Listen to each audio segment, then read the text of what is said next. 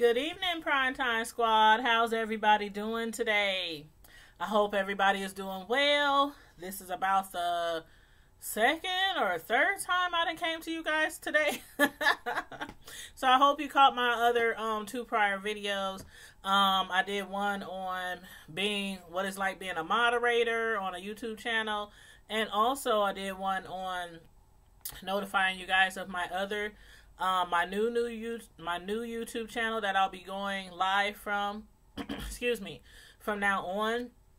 And that YouTube channel is Tanya's Live Primetime TV / media reviews, and I will post the link into the comment section so you guys can just click on the link and it'll take you right there. And for those of you guys watching from Facebook or Instagram, again, it's Tanya's Live Primetime TV / media reviews on YouTube. That's my new channel that I will be going live from now on. I'll still be going live on my Instagram as well, so don't worry about that. But anyway, that is my new channel, so make sure you look it up, Tanya's Live Primetime TV / media reviews. But anyway, today we are going to talk about Black Ink Chicago, and I'm a little behind, so I will be going over the last two episodes of Black Ink Chicago. And I must say, I don't know if it was a good thing so far. I don't know if it's a good thing that Ryan has allowed some of the old crew to merge with the new crew. I don't know that yet, but we shall see. But anyway, Charmaine, she is destined and determined to make her stamp on the newly renovated Black Ink crew. Instead of remaining the same ditzy girl, her words, that she's used to being known for, how do y'all think she's doing so far? Still ditzy? Or nah? Y'all let me know. And what about her new title? I mean, it's obvious that she gave it to herself, because Ryan, he was looking all crazy when she said what her new title was. He's like, huh? But her new title that she gave herself is now Celebrity Concierge. And I'm like, what the heck is a celebrity concierge? Y'all tell me, because I don't know. But anyway, the first event that she sets the crew up with is at the World Tattoo Trade Show in Vegas. And per Charmaine, this is like the biggest, most high-profile event in the tattoo industry. And it's invite only. So therefore, Nine Mag, definitely, they have to show up and show out. And as far as Don goes, Don, he wasn't going to take this trip. Not because he didn't want to, because of past trips that they didn't have that kind of, went downhill. But being that he's with Ashley again, she, moved back from Texas, to rejoin him and their other son together, to try to mend their marriage. And he's really been stepping up and proving himself to be a better hubby and father to Ashley, which is, really cool on his part. So instead of taking the trip to the tattoo convention like he normally would in the past, he decided to stay home for his son's 5th birthday party. And when they're out sitting around, chilling, enjoying a nice dinner or over drinks or whatnot, I was like, what the heck is wrong with Ashley? She kept like holding her hand over her face, and, her words were muffled and everything. And I'm like, what is wrong with this chick? But then he was like, why you keep covering up your mouth? And when she dropped her hands, y'all, and grinned so hard and so bright, she was showing off a fresh pair of braces. He didn't even know she was getting braces.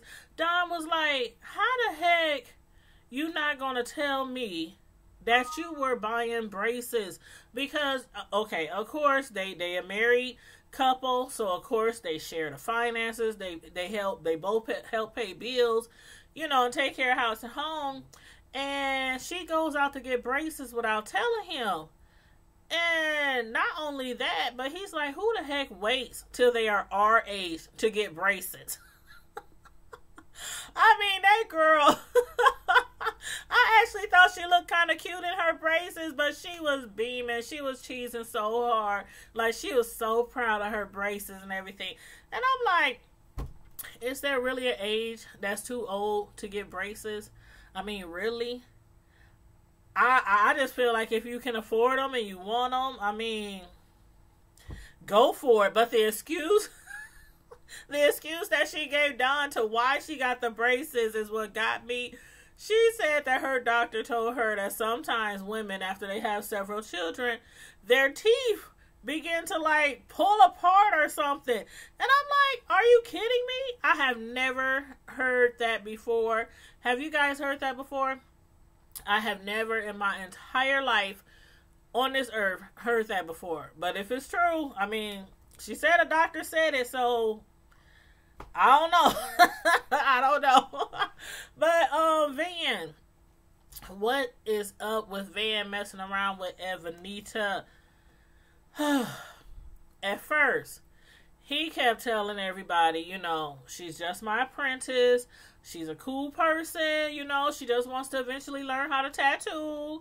But come on, y'all. I know I was not the only one who could see right through that BS. Like, she ain't just your apprentice. You might be teaching her something, but it's not tattooing. Talking about he's just trying to teach her strokes. Teach her how to do her strokes. I'm like, yeah. He ain't referring to tattooing. He is not referring to tattooing. But then I'm like, when they got to Vegas, the Michael Jackson impersonator, y'all, I was dead. I was like, put me to sleep now. That Michael Jackson impersonator that welcomed them at their Airbnb, I was like, what in the entire head? Okay, who's teaching the Like Mike classes? Yes, I said the Like Mike classes in Vegas. Like, not only was he not a good dancer, but why was he also stalking them all around the rental house? Like, everywhere you turn. Now, mind you, he had already did his little moonwalk or whatever he was trying to do. I don't know what he was trying to do, you know, when they got there, which was an epic fail. But then, like, every time somebody was in their room, he would just pop up. He would just appear in the room like, you know, and they're like, hey, Mike. Hey, and he's like, I just want to make sure that you guys, you know, have a wonderful trip and welcome you to Vegas. Oh. Y'all, I'm telling you, I was hollering. They was like, well, thanks, Mike. You know, thanks. That's really nice of you. And then next thing you know, he done popped up in somebody else's room. I'm like, why is he still there? I think he was looking for a tip, y'all. I think he was waiting on a tip. Like, I didn't see nobody tip him. And maybe he's accustomed to, you know, when somebody rents out his services that they tip him. You know, he tip his hat, you know, and like a street dancer or something, they put some coins in there or something. I didn't see nobody tip him nothing. But I think that's why he kept popping up in all their rooms, stalking them all around the house. But finally, when they were sitting around, you know, doing their little puff pads, because you know they had stopped at the weedery to get some Mary Jane, you know, before they got to the crib. So they offered Mike some puff pads. Dude was like, hee. Y'all, that was so funny. I'm like, where did they get this Michael Jackson? They need to throw the whole MJ away. Throw the whole MJ away, gloves and all. I was like, no. He needs to retire or get some lessons from somebody who can really, really imitate Michael Jackson, because he was not getting it. But anyway, back to Miss Evanita and her showing up in Vegas. Now, she didn't show up on her own. Van did invite her, but he could have given Charmaine notice that she was coming, so maybe Charmaine could possibly get a bigger space for them, a bigger rental home for them, so everybody could have like comfortable sleeping quarters. Everybody was like, who the heck? Where's she sleeping? Where is she supposed to sleep? Wasn't nobody trying to offer her no bed or no flow in their bedroom. Like, nobody. They like, you can't have my couch, you can't have my flow, you can't have my bed. I don't know where you gonna sleep. And then Bella, we already know Bella don't like her. We already know Bella don't like her. But it doesn't seem like anybody else is really too fond of her either, besides Van. But Bella, she was like, I know where she can sleep. She can sleep right in the garage for all she cares. I was like, oh my God, Bella. Stop, Bella, please. Lily was like, you really need to chill out, Bella, because I am so tired of defending you. I'm tired of having your back. You just be doing too much. And I can't keep doing this over dumb stuff. And then on top of that, you still got stitches in your damn eye, girl. Like, you still got stitches in your eye. You still recuperating from that. You still got a little darkness around your eye because you had a black eye. You still got stitches in your head. But instead of, okay, I'ma chill. Okay. She instead runs her drunk butt off into her bedroom, throws herself across the bed, and starts to have a temper tantrum like a little kid, crying and stuff over what Lily said. Like, Lily was trying to really be mature about this. Mind you, Lily did say, once I turn 25, I'm going to try to act a little more mature, a little more of an adult, because y'all know how Lily be wilding out. Y'all already know. But she goes in there after her, knock, knock, knock, trying to see what's wrong. She's up there just so upset because now she thinks Lily's turning on her, or I don't know, the girl had your back every single time. But because she's trying to tell you to chill out with all this arguing and fussing and fighting, because people getting tired of it, she wants to, now you turning on me. So they get into an argument. She ended up there to knock Lily's drink out of her hand. And I'm telling y'all, Lily, she has definitely matured. Definitely. She definitely has matured. I'll give her that. As far as up to now that I can see, she has definitely, I don't know what's going to happen in the future, but she has definitely matured. Y'all know, in the past, Lily would have beat that ass. Y'all already know. But she just sat there on the bed. Lily was, I know she was fuming on the inside, but she was like, this my friend. She's upset right now. I'm going to just sit here and I'm not going to do anything. I know she was like, probably had her fist balled up to her side. But anyway, Lily has definitely matured so far. Again, I don't know what's going to happen tomorrow. But then, when they finally got to the first day of the tattoo convention after waking up extremely late, because they all went in the night before and got wasted. Charmaine did not keep her word. How you not going to have any banners, first of all, to set up at your booth to rep your brand? This is a tattoo convention. This is, as she said, a high-profile convention. It's invite only. You have to apply to go, and you just can't fill out an application. We coming. What's the fee? No, you have to fill out the application. They gotta check your credentials, and then they can tell you if you can come or not come. Invite only. You didn't bring no banners to set up to rep your brand. This girl, did y'all see it? She had chairs lined up on top of the tables and had the t-shirts like pulled down over the chairs, to rep they brand. Ryan was like, oh my God, I can't believe this. How embarrassing. He was pissed. He was like, hold up. hold up. Not only did you not show up beforehand, because you're the celebrity concierge, as you would say.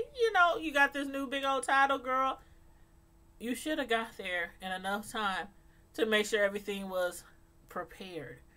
On top of that, Ryan wasn't even on the list to tattoo. He wasn't even registered. So then they had to switch Lily out and then put Ryan in his spot. And I'm like, thank God the officials, or whatever they called, thank God they allowed that, because I just knew Ryan was not about to tattoo and gonna pack up all his stuff and take the next plane home if they didn't allow him to tattoo. He's the boss. He's the boss of the brand. He's the brand. And she didn't even register him.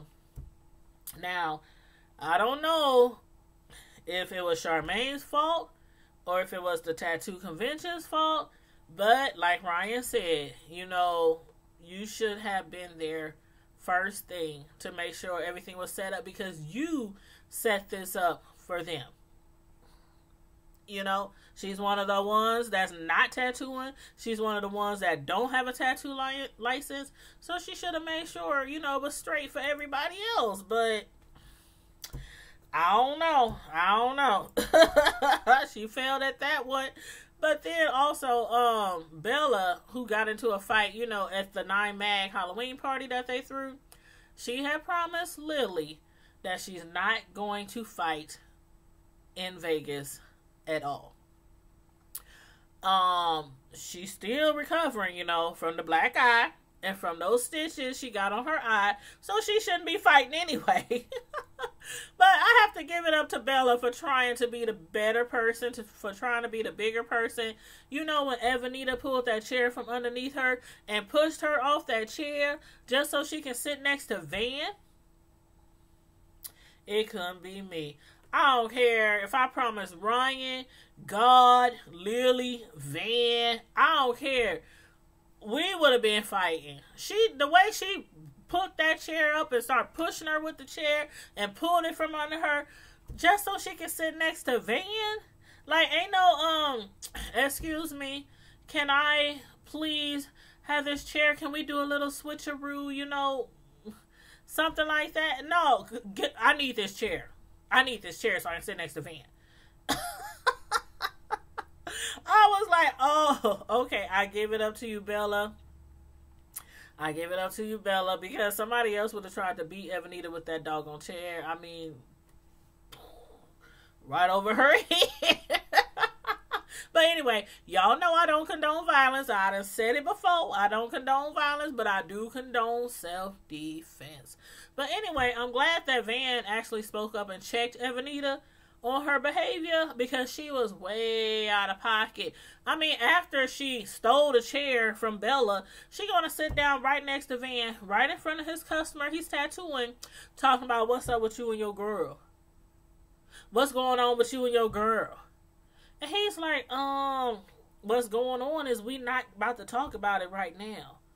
Don't you see I have a customer here? Don't you see, girl, I'm in the middle of a tattoo? She was like, well, when we gonna talk about it? When is a good time to talk about it? See?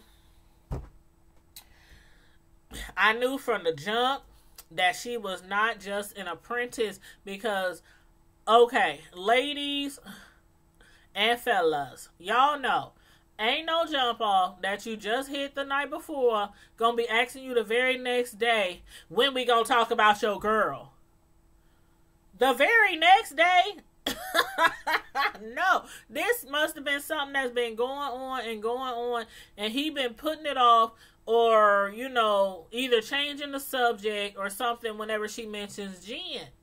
That's what I think. And I also think, the entire reason why she was going in on Bella was also because she was upset with Van, because she knows she's getting played and she's upset. So she wanted to take it out on somebody, and Bella just had to, she just had to be the one. Sorry, Bella.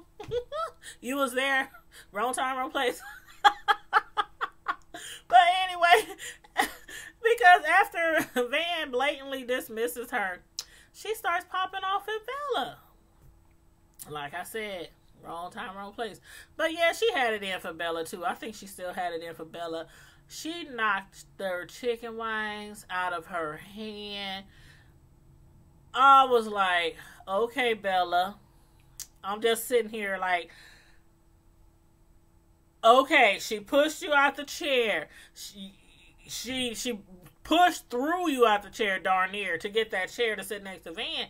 Now, she done walked up to you and just slapped your chicken wings, and them wings look good. I'm going to tell you right now, them wings look good. I know she bought them at a tattoo convention, but y'all know how sometimes those conventions at them stadiums or whatnot, auditoriums, they be having some good food.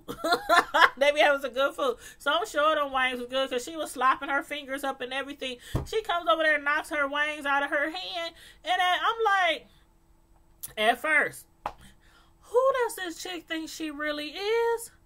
Evanita, Evanita would never, ever do no mess like that to me. And then secondly, I'm like, okay, I'm now absolutely convinced that Bella cannot fight. She cannot fight too well anyway, because Evanita had her good by her hair. She had her good by her hair and was punching her and dragging her all around the floor. If it was not for security, Bella would probably have received some more stitches. Not on that eye, but on the other eye. And another black eye, I'm sure. I was like, Bella, ooh, Bella need to get her weight up. I'm sorry, y'all. I do not condone. I'm telling y'all, for real. I swear, right hand to God, I don't condone violence, but I do condone self-defense. Bella needs to get her weight up. She needs to start lifting some weight. She needs to go to 24-hour Planet Fitness somewhere, Gold's Gym. Somewhere and get her weight up. But anyway, Ryan, he was like, man, y'all for real, y'all up here fighting. I mean, from Charmaine not taking care of the paperwork like she was expected to to them fighting at the tattoo convention. I mean, I don't know. And mind you, Evanita did bait Bella into a fight, but to Ryan, that didn't matter. Y'all still fought. Y'all embarrassed me. Y'all embarrassed my brand. And I still believe, it was because she was wanting a bigger role in Van's life as far as Evanita. And she just needed somebody to take it all out on. I mean, ain't nobody else was really messing with her. Ain't nobody trying to fool with that girl besides Van. But still, no excuse. No excuse. Evanita, no excuse. No matter why you went upside her head, there's no excuse. But then, hold up. We find out that Van's girlfriend Jen is arriving on day 2. And Van slept with Evanita the night before on day 1. Like, how could he possibly allow Jen to come down there knowing Evanita is already in her fifis? And of course, Van is blaming the alcohol, for his excuse why he slept with Evanita the night before. I don't think Jen's going to buy that excuse. I really don't. I don't think she's going to excuse him because he was drunk. And he seems to always be drunk. But that's a whole nother subject. But anyway, Charmaine, who claimed that she didn't want, anybody no longer labeling her as a ditz, she comes back with huge blow-up pics of some old pictures of the 9 Mad Crew. And she puts them in big picture frames. Then she hangs them up on the wall all around the house, their rental house. I'm like, girl, that ain't even your house. How you putting them big old holes in the walls of that property owner's home to hang up these pics? The pics like you would hang in your own house over your beautiful wood table or behind your beautiful big couch or along your beautiful long hallway. These ain't no little pics. She got some big, huge pictures with some big old frames. And I'm like, They all looking at her like, okay, Charmaine, the pictures are nice, but did you handle the paperwork this morning like you were supposed to? Unlike you did yesterday? She's up there like, oops. I messed up. But anyway, whoever wants to go to the tattoo convention, come on, let's go.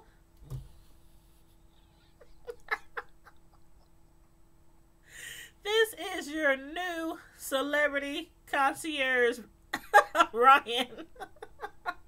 This is your new celebrity concierge. I'm like, ooh-wee, Charmaine, I think you are now at the top of Ryan's get-to-stepping list. Right under Bella and right under Evanita. He about to throw the whole Charmaine away. But anyway, I mean, can y'all recall, for y'all who've been following me for a minute, can y'all recall last season how I told Ryan not to hire Bella? Like, I specifically said from right here in this seat, Ryan, do not hire that drunk.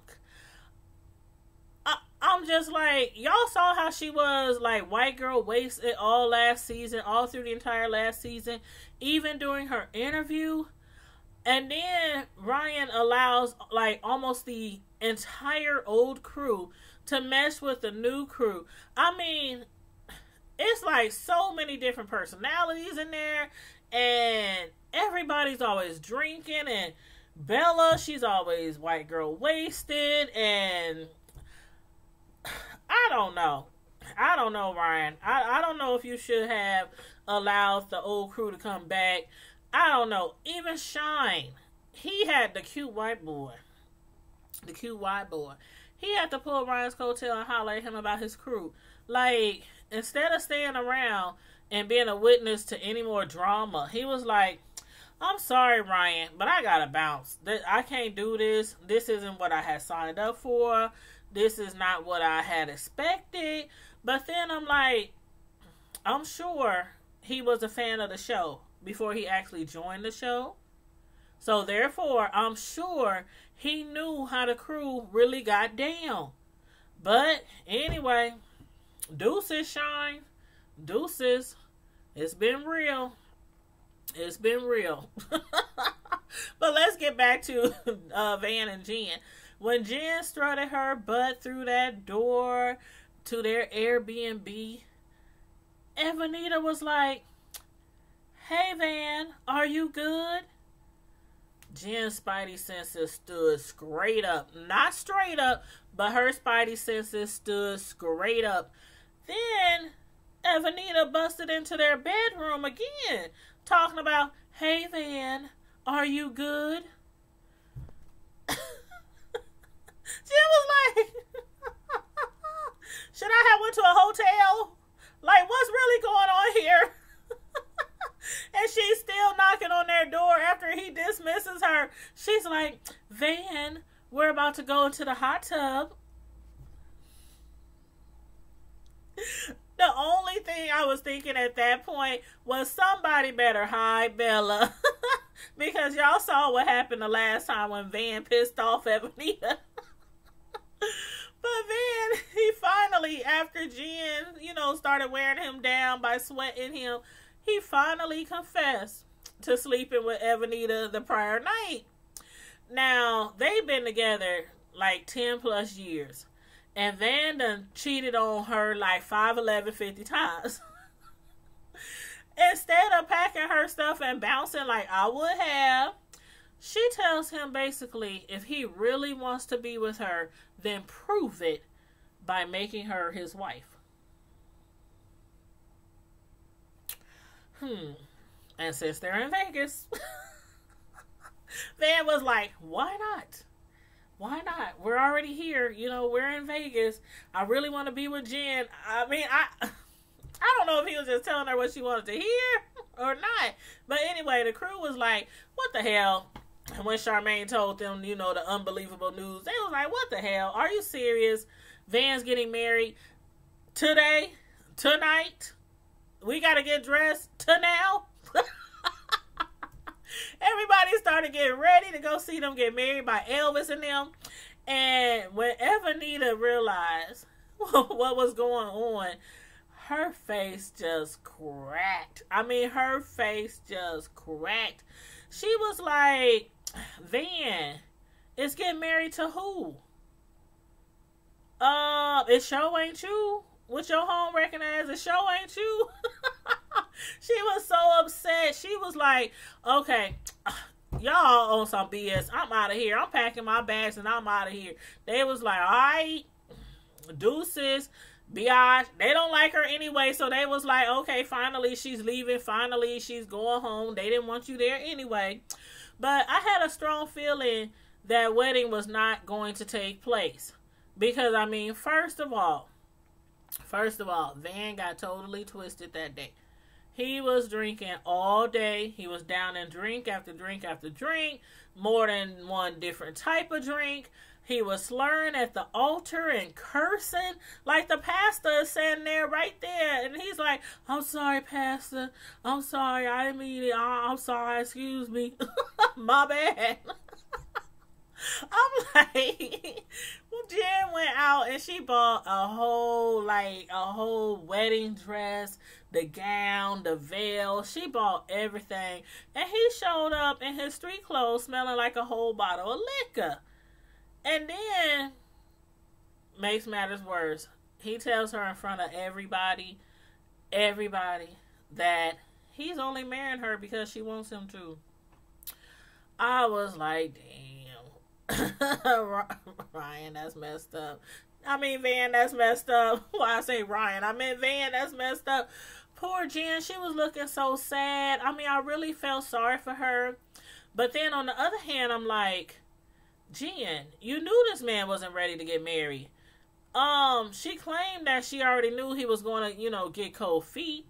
Talking about she just wanted to see if he was really going to go through with it or not. But what do y'all think? Do y'all think she really wanted to get married? Or do y'all think she was just testing Van? I actually think she probably really wanted to get married. And I actually think she probably really wanted to get married, not because she really wanted to get married, but because of that chick, Evanita, was there. She knew that they had slept together the night before, and I think by pressuring him to marry her, and Evanita there to witness that, it was like, okay, what's that song? I can't remember the name of that song. He's Mine. Remember that song? He's Mine. You may have had him once, but I got him all the time. Remember that song? I don't know who sung that song, but I used to love that song back in the day. But anyway, kind of try to, throw one in her face. Like, okay, you might have had him last night. You might have had him, plenty of nights. But I'm about to be his wife. So I don't know. Y'all let me know what y'all think about that. And hey, Garen on Instagram, you tuning in right when I'm about to end my little live review of Black Ink. But anyway, you guys, let me know what you thought about the episodes, and also let me know what you think about Jen and Van and their wedding or lack of a wedding. Let me know what y'all think about it and put it all in the comments. And don't forget my new YouTube channel. Go over there. It's Tanya's Live Primetime TV Media Reviews. That's my new YouTube channel. I will be going live from over there. And I will also put the link in the comment section of the video. So anyway, in the meantime and in between time, Primetime Squad, stay safe, be blessed, and I'm out. Deuces. Have a good evening.